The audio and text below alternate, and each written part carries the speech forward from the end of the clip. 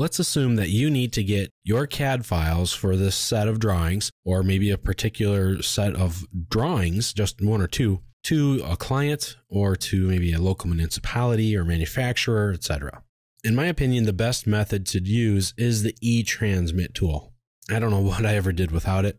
Well, I do know. I did a lot more work when I had to send a file to somebody. But it's very simple. Pick your file, your subset, or the entire sheet set that you want to send, right-click, and hit the eTransmit button. This will gather all of the information you need, all of the CAD files, all of their support files, all of the subsets, all of the individual sheets, etc., and put them together in a package and send it. It will get, if you look at your file tree here, or your file tables even, it will get any PC3 files that you need for printing. It will get sheet set files that they need for the sheet set data. It will get CAD files. It will get image files.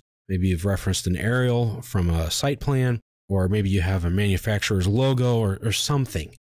Anything that you used for that drawing or for any of the drawings selected will be added to this and will be put into a file or into a folder that you can get, copy it out and paste it into an email, into a CD, a jump drive, whatever it is that you need to do to get it to them.